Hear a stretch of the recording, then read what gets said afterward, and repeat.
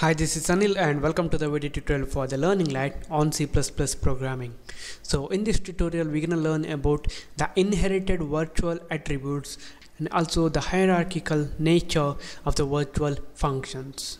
So when a virtual function is inherited, its virtual nature is also inherited. This means that when a derived class that has inherited a virtual function is itself used as a base class for another derived class, the virtual function can still be overridden. So in other words, we can say that no matter how many times a virtual function is inherited, it remains virtual. Alright, in this tutorial for the demonstration purpose, let's create a class called person. So here before my main function I'm gonna write class and person, and we're gonna have a introduce method in this class person, and it's gonna have the public access specifier. So it's gonna be void introduce, and it's not gonna take any parameters, and it's just gonna say hi from person. Alright, now let's end this line. Alright, now we have a class person which has a public method which just prints hi from person. And the next thing that we're gonna do is we're gonna create a class which is gonna inherit from this class person.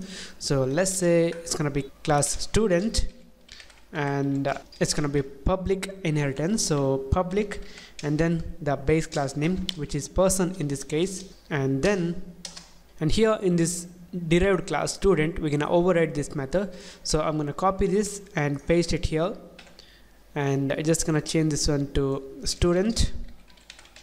And here when we have a virtual function in the base class, when we override that method or the function in the derived class, the compiler is gonna call the derived class method when we access that using the base class reference. So here you're gonna make this one virtual in the base class, so it's gonna be virtual void introduce, and here it's gonna be only introduce.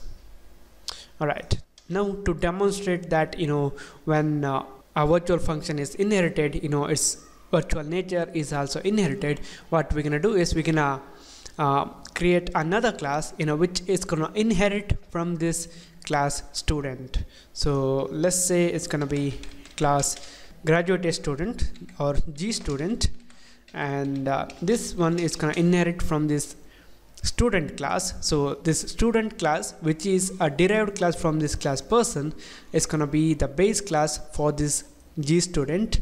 So it's gonna be public and student. And now in this G student class also we can override the method, the base class method. So I'm gonna copy this and I'm gonna paste it here, and we're gonna say hi from graduate student. So graduate student. Alright, now we have a class called person which has a virtual method called introduce, and then we have a class student which is inheriting from the class person, and also we are overriding the virtual method of the base class in this derived class, and we have another class called G student which is inheriting from the class student, and here also we are overriding the base class method.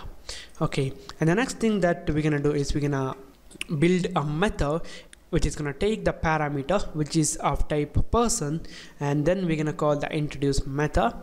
So it's gonna be void, and let's call it as who is this, and it's gonna take a parameter of type person. So it's gonna be person, and it's gonna take the reference, so and symbol, and let's say p.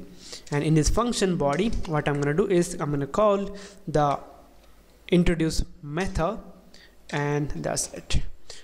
Alright, now what we're gonna do is we're gonna create the object of this class person, object of this class student, and also an object of this class graduate student, and we're gonna pass that to this who's this function.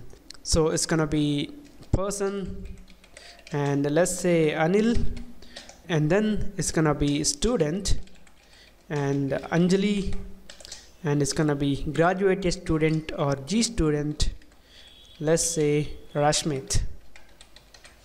Alright, the next thing that we're gonna do is we're gonna call this who is this function, and we're gonna pass these objects. So it's gonna be who is this, and I'm gonna pass Anil, and I'm gonna copy this and paste it 2 more times, and I'm gonna change the object reference, so it's gonna be Anjali and it's gonna be Rashmit. Alright, now we have 3 classes called person, class student, and class graduate student, and we have a method which is gonna take the parameter of type person and it's gonna call the introduce method. And now I'm gonna save this, I'm gonna build and run this. So now, since this introduce method in this class person is virtual, when we use this who's this and pass the object of this class person, it's gonna call the introduce method in that person only. That's why we get hi from person. And then we passed an object of this class student.